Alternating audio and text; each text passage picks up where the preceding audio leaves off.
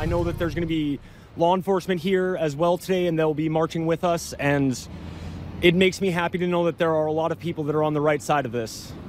A breaking news alert. People are protesting in Grand Forks right now against the death of George Floyd, and organizers say they want this to be a peaceful one. Valley News Team's Joshua Piguero joins us live from Grand Forks with more on what's happening out there this afternoon. Joshua?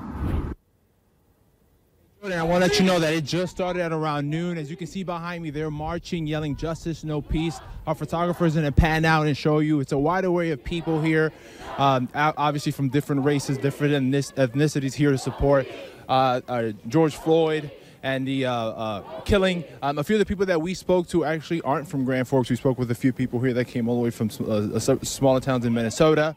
There were water bottles being distributed. The crowd is continuing to get larger. This is supposed to last from 12 to 6. They're supposed to be marching.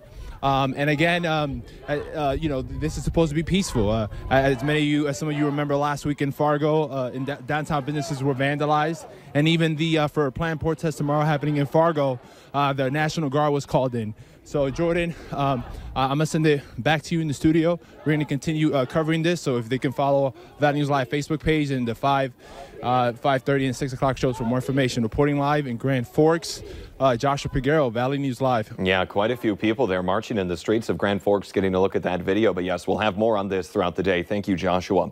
And this